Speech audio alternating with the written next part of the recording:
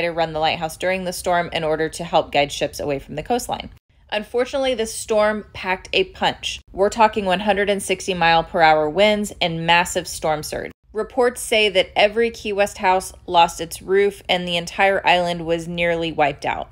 In fact, some accounts say there were only 8 structures left standing after the hurricane. Sadly, Barbara was only able to save one of her 6 children. The other 5 perished in the storm. 2 years later, in 1848, the lighthouse was reconstructed and Mabrity was back to work. She served as lighthouse keeper for 30 years until her death at 82, and every day of her service she climbed the 88 stairs to the top of the lighthouse. Visitors report feeling as if someone is climbing the stairs behind them. Inexplicably cold winds blowing through the inside of the lighthouse on warm days, feeling as though someone's running their hands through their hair, giving them a hug from behind. Others have seen Barbara standing next to them inside the lighthouse. Some have seen apparitions